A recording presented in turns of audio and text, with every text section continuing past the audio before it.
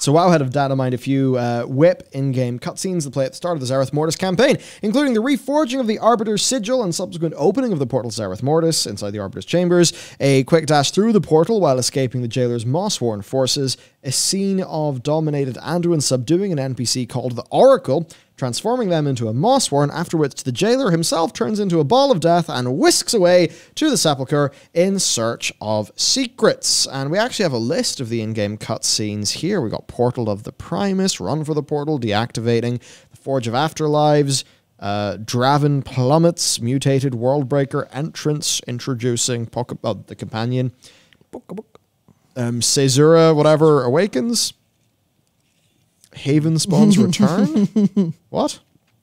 Caesura Awakens, likely mistagged as 10.0 because it's 10_ZM. Whoops. There you go, they put it in. Yep. Let's see, we got Jailer Appears. Yeah, I mean, a whole... Pelagos becomes... Becomes what? Orbos Pelagos. We all know what's going to happen with Pelagos, but... What do you think? Should we go through these? Take a look. Yeah, go for it. Is there much? Because I can't skim through them. There's not a great deal. I mean, they're only like a bit long, so work away.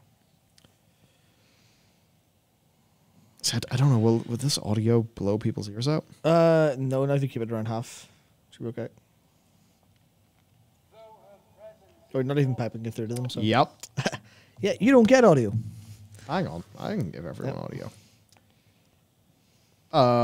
There's two of them. Either should work. Maybe both. Voice still sings within us. Blessed be her Ask for full voice. screen. That would make sense. Just manifest the signal. The sigil. Yeah. Job done. Together, we will remake the Arbiter Sigil. You can do that? Yeah, man. Pog. Boom. There you go. Nice. This is our is purpose. Not capitalized. What do you mean, purpose? Fuck you. This is a purpose. Why is that? No. This is what we call generally underwritten. Yeah. Also, this is a little bit whip. Yes. That looks familiar. There she's turned into something from another game. Ha ha ha. Everyone jokes about on Twitter. Jokes about Oh, you're gnarly looking fella, Primus.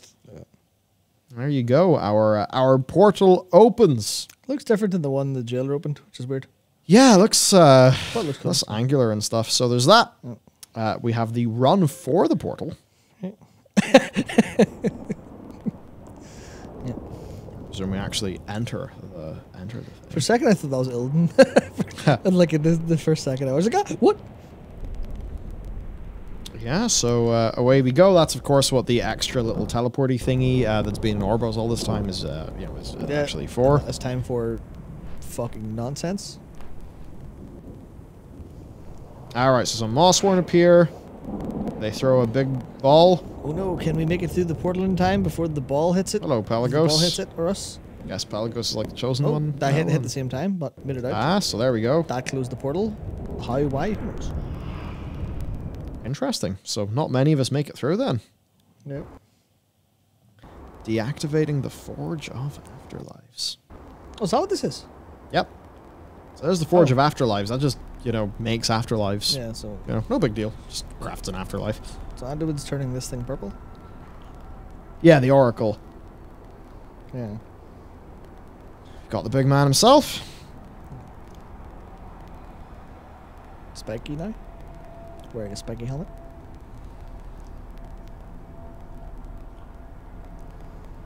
Also, it is worth noting that that is not the jailer model in that's one we had have substituted because it's encrypted. Yeah. It's probably the jailer in his, Thanos armor. Yeah. Yeah. But it's encrypted, so they use this one instead. The sepulchre secrets will be mine. Time to turn into a circle. Time to turn into a ball and then get booped. Whee! Yep. Oh, Jin is there. Yay. Oh, Bane's there. And Bane. And Bane has a wee scratch. There you go. He scratches his butt because that probably won't happen in the final one. So, yeah, there. Now, here's the more big thing. So, there's this NPC here, the Oracle, right? And I've got a video about this coming out like Tuesday or Wednesday. Yeah. So, 6 voices in Discord. Without harmony, the anthem will be ended. I'm like, oh no, the anthem of creation. That's from that game by BioWare. Anthem. Anyway, but you know, that whole thing of a song of creation, obviously, like, you know, Tolkien, like Aruvatar and all that. Right. Her dreams sing beneath the surface. Quiet now, but her voice shall awaken the others. Her voice? Oh, wow. It's Heidel Azeroth. It's Heiseroth. Heiseroth. Who knows? It's other female planet. So something going on here. But Mother. Mortis, Lumen, Ordos. Rhythm and structure. Vitae, Umbra, Tumult. Improvisation and possibility. And then this is where everybody looks at the cosmology chart, and FF14 has a big laugh. Because, you know, it's got the kind of like rhythm and structure kind of fucking mad shit, as like it's Uber Danger shows it to you in I hope everybody else calls him Uber Danger. A couple people do, yeah. Good. But, Well, yeah, so yes. I guess, I mean, it's going to be obvious, but for people who don't know, Mortis, Lumen, Ordos, Death, Light, Order, Vitae, Umbra, Tumult, Life, Shadow, and Chaos. Yeah. Basically, there is a Zareth we can deduce, I think, that there is a Zareth installation in the home plane, the fundamental gloopy space, wahoo, whatever it is, of each one of the fundamental forces. There is a Zareth installation created by the first ones. So in the same way, the Titans, I guess, booped about the place, making things on planets. The first ones were kind of doing that sort of thing, but at a very much more high up level, likely before the material plane even existed, or something. Who knows? Whatever. It's stuff. It's in space. I remember questing in Westfall. Yeah. That's how a lot of people are going to react to this. Look, it is what it is. They have said the next, well, they've very heavily, you know, wink, wink, nudge, nudge, that the next expansion is going to be taking us back to Azeroth for a more grounded story. Yeah, that's one of the things is there's so many similarities between a lot of these stories that go real back into like the creation myth and stuff like that. Because even I saw people bring up, or someone bring up Star Wars, Clone Wars, Mortis. A lot of this stuff is kind of, it's difficult to talk about plagiarism. It's almost the same idea of, what do they call them? Shit. Twin movies, where you get movies and it's basically two ideas at the same time. Deep Impact and Armageddon. Yeah, that comes across because someone's shopping a script around, and then they get, you know, one doesn't like the script but then works on their own. So it's that kind of thing. We just have that. But that's likely not the case here because there's no industry overlap. It is just artists have the same inspirations a lot of the time. And a lot of this stuff is based on, as Jared's been finding out because he's been doing a lot of deep research, basically creation myth, once you look deep enough into religious systems and stuff like that, all comes back to similar ideas. The similar ideas of, you know, vibration, sound, voice, the anthem of creation, like you were saying. All of that stuff comes from the same sort of idea.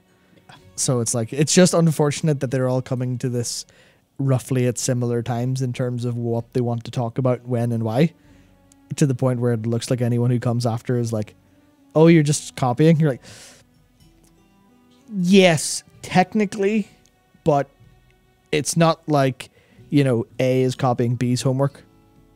It's more that A found the answers underneath like some sort of hidden shack in the depths of the earth, and person A later found them.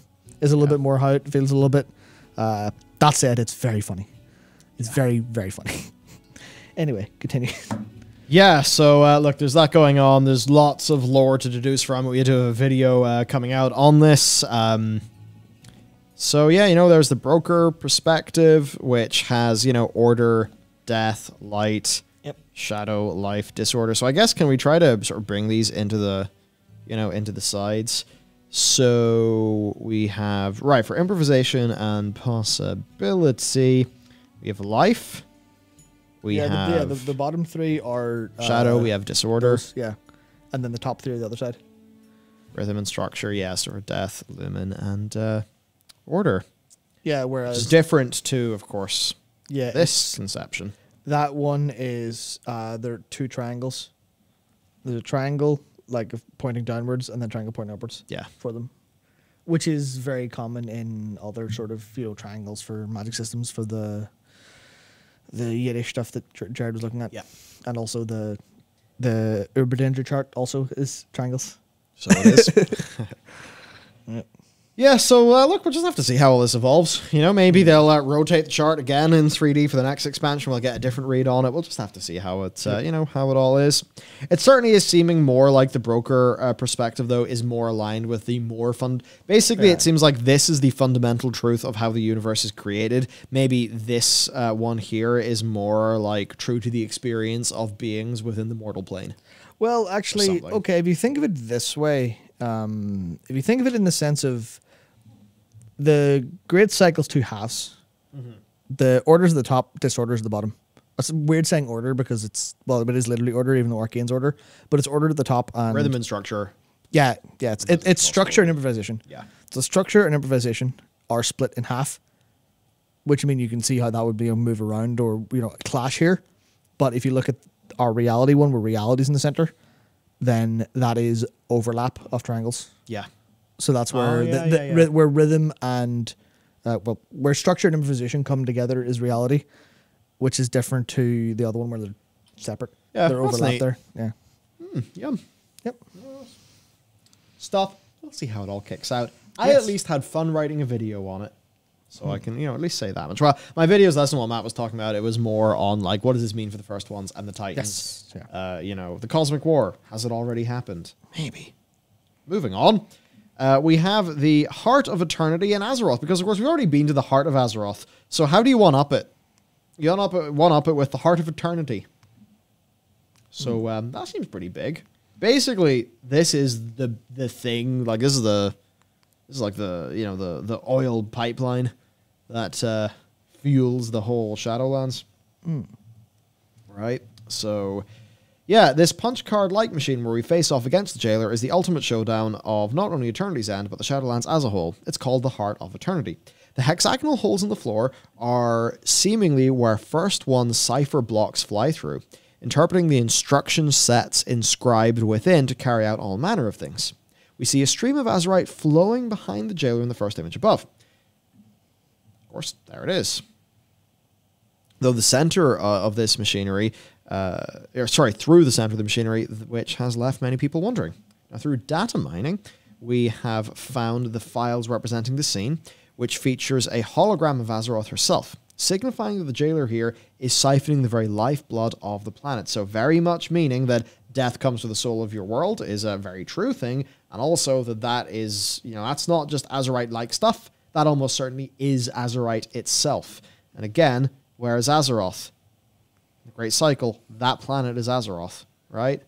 So clearly there's something very fundamental, going on here, right? We got some cool effects. So there's some that's the Azerite pillar top. Here's a globe of Azeroth, and by the way, they checked. There's no new continents or anything on it. So there's that. A few more assets. Man, I think their Azerite effects are so cool. Like that Azerite pillar. Very nice. So look, there you go, right? What do you think it means? Or do you think it is very much just that? Azeroth, in a way, is, perhaps Azeroth and Argus are pretty fundamentally tied together.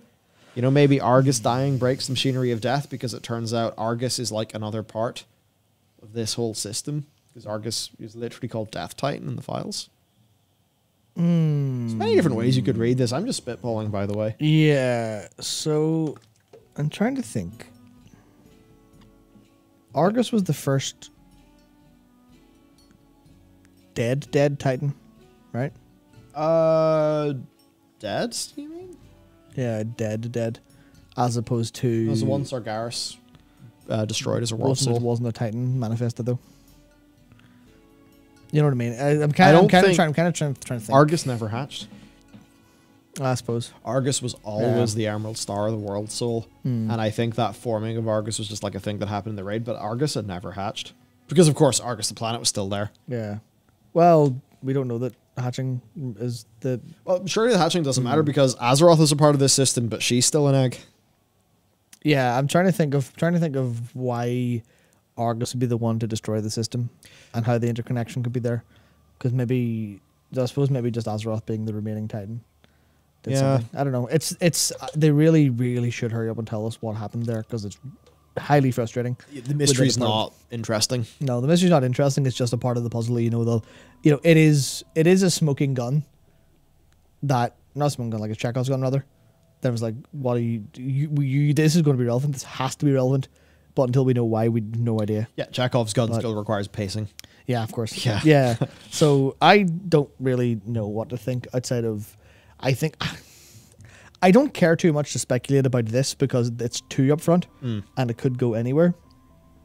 It could go in so many different ways that I feel like they'll play it largely straight. I'd hope so. Yeah. I'd hope so because at this point, if they continue pulling different rabbits out of the hat and go, no, it was this all along that you were looking for. I'm like, well, no, I don't care. Yeah, I've been at this magic show for too long. I just want to know where all these rabbits coming from, please. Someone tell me. But Yeah, no, I think that's pretty much the situation it's we're hard to have dealing any with. really strong thoughts outside of. I really wish this was set up better because even that shot's such a nice shot. It is. They could do so much better with it if they just like even that punch card design is so interesting, but hopefully it just means it's a raid platform where we fall through the holes all the time. Wouldn't that be good? Yeah, we'll have to see. Till then, though, we can entertain ourselves with ear holes. Mm-hmm.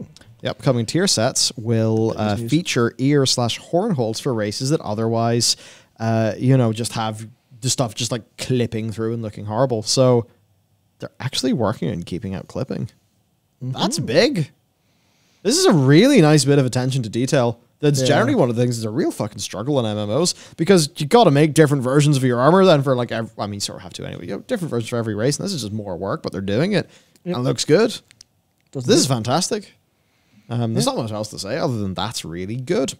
Now also, here's the progenitor bot mount. Some speculation, is this the mythic mount? Where is it from? Whatever it is, I think it looks so cool. I love this like VTOL. Do they rotate? Almost kind of look like they could be VTOL thrusters. Anyway, I think it's really awesome. So that's a cool looking mount. Yeah, nice mount special. There's also the progenitor spider, which looks a bit different to the synthesis forge thingy. Well, that's a creepy way to move. What are they called? No idea. Protoss. Oh, Dragoon. Dragoon, yeah. Yeah. Jellyfish. I mean, hey, we've seen jellyfishes before, but I think that's a particularly cool one with like the little, your ball in the middle. Yeah. There's a few different colors of it. Or a lid.